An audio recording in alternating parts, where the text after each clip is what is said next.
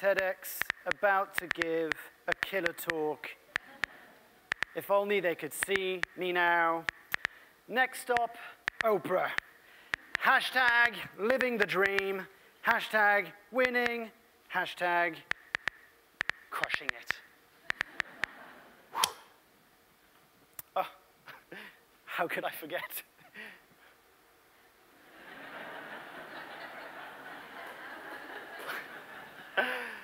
My life is amazing. I wake up at 5 a.m.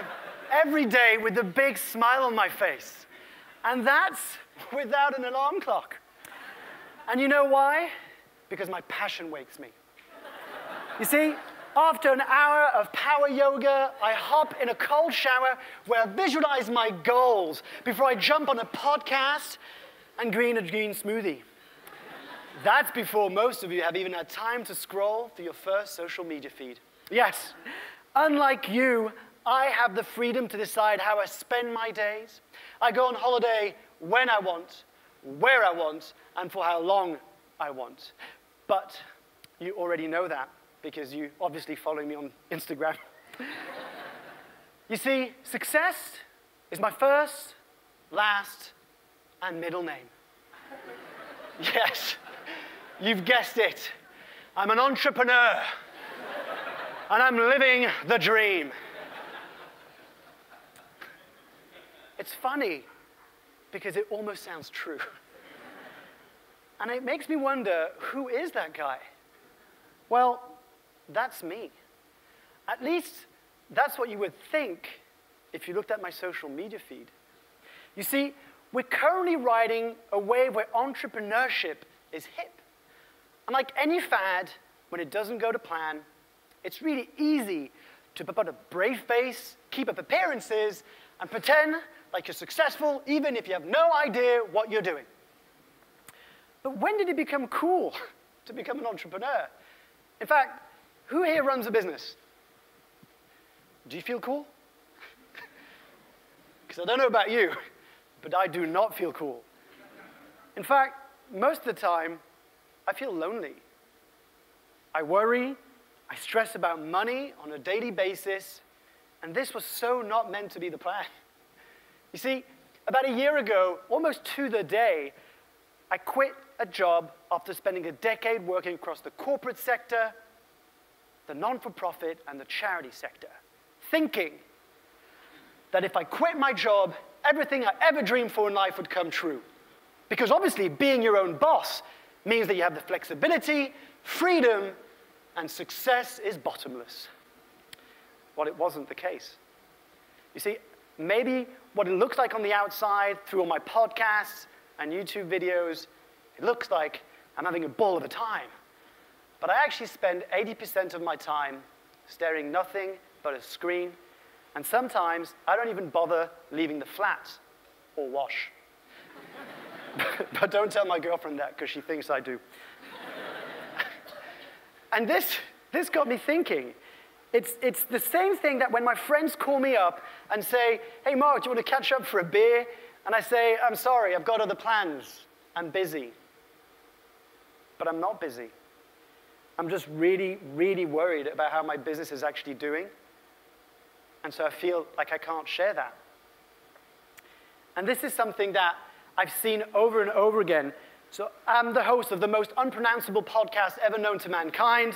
As dyslexic, I could have picked a better name. The Unconventionalists. And effectively what it is, I get to speak to a whole bunch of really exciting people from all walks of life who've experienced different levels of success. And let me tell you this. It doesn't matter if you're a one-man band or if you're a business with 1,000 employees. If you have 100 followers or if you have 1 million. The resounding feeling is how tough the journey is and how lonely it can sometimes feel. Now, if you look at the statistics, it's pretty scary.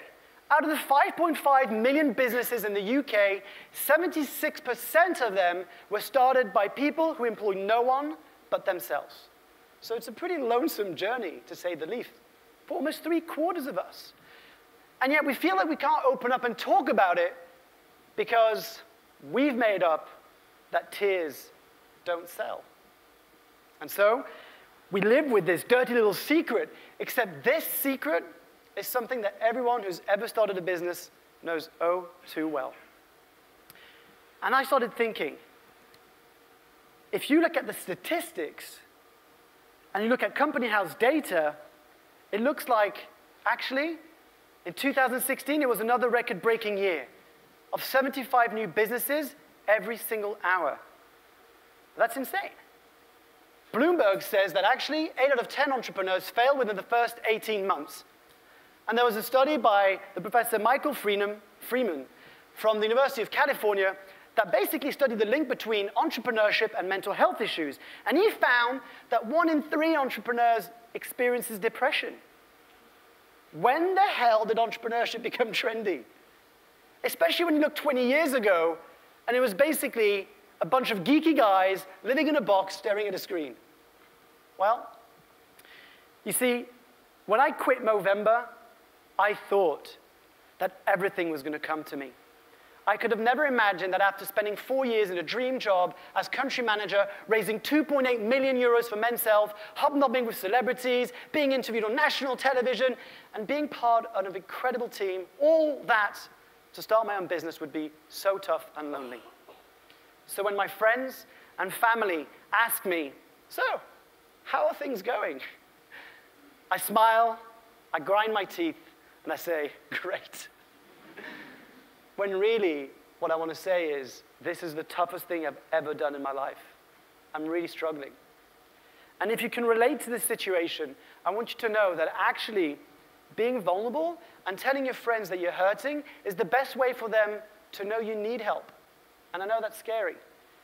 But instead, I've been guilty of putting up a mask and feeding the myth that being an entrepreneur and living the entrepreneurial lifestyle is the lifestyle we should all aspire to.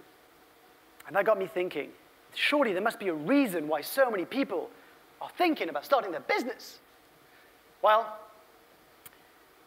I think, this is my opinion, that because of the thanks to the rise of the superstar entrepreneur, including Elon Musk, Richard Branson, and Steve Jobs, the rise of the superstar entrepreneur has given birth to the new aspiring celebrity of the 21st century. Social media and front cover magazines have labeled it. They make it sound sexy and they make it sound cool. And you know what it is? It feeds into our need to be recognized, to be famous, to be rich. But is the allure of being an entrepreneur for the chase of fame and fortune really all there is to it? No. It goes deeper than that. Consider the Gallup study that found that 87% of workers worldwide feel emotionally disengaged from the work they do. And as a self-proclaimed millennial, we've got a bit of a pickle, especially when you know that millennials are the most purpose-driven generation in decades. So there's no denying that we're currently facing a crisis at work when it comes down to finding purpose. Take a look at this mythical ad of a dream job. And for those of you at the back who can't read it, men wanted for hazardous journey, small wages, bitter cold, long months of complete darkness, constant danger, safe return, doubtful. Honor and recognition in case of success. Would you apply to that ad? Well, according to the book, The 100 Greatest Advertisements, 5,000 men responded to Sir Ernest Shackleton's ad ahead of his 3rd expedition to the South Pole, Endurance, in the early 1900s. 5,000 people. And you know what else this ad could apply to? You've guessed it. Pretty much any startup or any new business or any bold idea you come across. Because the way that he sorted out these 5,000 applicants was by putting them either in mad, hopeless, or possible. And if you've ever tried anything bold in life, you'll know what I mean when I say it's very difficult to know in which category you come across. So the question becomes, why would thousands of people want to join Sir Shackleton down to South Pole? And would this still be applied today? And if you think it wouldn't, think again. Mars One, a controversial Dutch company, announced in 2013 that its mission was to establish a permanent human settlement on Mars in 2023. 2 men and 2 women would originally be sent, and then 4 more would follow every 2 years. The catch? there is no return expected to planet Earth. Labeled as the one-way ticket to humankind's biggest adventure, more than 200,000 people registered their interest in 2013. That's insane. So actually, why would people join Sir Shackleton 100 years ago? And the reason why hundreds of thousands of people are willing to leave everything behind to join history to the chase for Mars is the same reason why so many people are attracted to the idea of becoming an entrepreneur. It's our deeper yearning for a sense of purpose. Now, Professor Steve Taylor, the senior lecturer in psychology at Leeds Beckett University, said that not having a sense of purpose makes us more vulnerable to anxiety, boredom, and depression.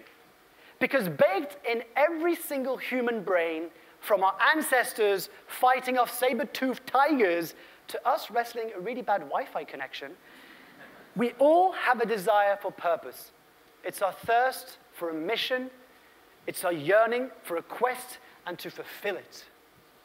Psychology science even went as far as saying that having a sense of purpose gives you a much better chance of having a longer life than pretty much anything else.